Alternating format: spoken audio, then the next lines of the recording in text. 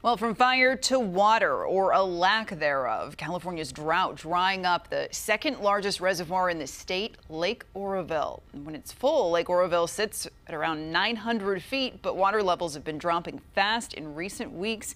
It's now down to 655 feet. The record low, reached back in 1977, is only about 12 feet below that point. Yeah, but it's not just evaporating. The state is actually still letting water out. So why is that? CBS 13's Marissa Perlman is getting answers tonight. One look at Lake Oroville this evening shows the concern. The power plant will be shut down by August because of the low water level, and it could take months and a major rain system before it turns back on. It's dropping really fast. There won't be much ramp much longer. As the water level drops, construction crews rebuild the boat launch along the Oroville Dam. It's getting lower and lower. So boaters and anglers can make their way onto what's left of it. Tim Howell has been coming here for 30 years. We come for a week every summer, so it's lower than we've ever seen it for sure. And dropping by the day. This was the lake at the end of May. A mere 8 weeks later, the lake is now just over a quarter full.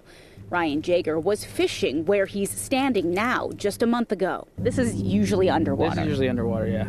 The water's so low, the Department of Water Resources says the Edward Hyatt power plant will go offline in August for the first time ever. Neighbors worry it creates the perfect storm, meeting the peak of wildfire season and summer heat and an anticipated power crunch. There's not that much water, so they're not going to get that much power. But with water dropping on average 1 foot per day, the Department of Water Resources is still outflowing more than 2,000 gallons per minute of water into the Feather River. Why? DWR says it's required for critical water supply, fishery needs, and to prevent saltwater intrusion into drinking water. Environmental needs avid anglers like Noah say are important despite the little water left. It's really important for the salmon because if they can't get up the river, they can't spawn, and then you're killing generations and generations of fish that just they'll never come back. For Tim and his family, they're soaking up the water now. We'll take advantage of it while we can. I don't know that they'll be able to in another week or two. As this beloved lake continues to disappear. We haven't seen the lake this low in nearly half a century. At full capacity, the power plant generates enough power to serve 800,000 homes.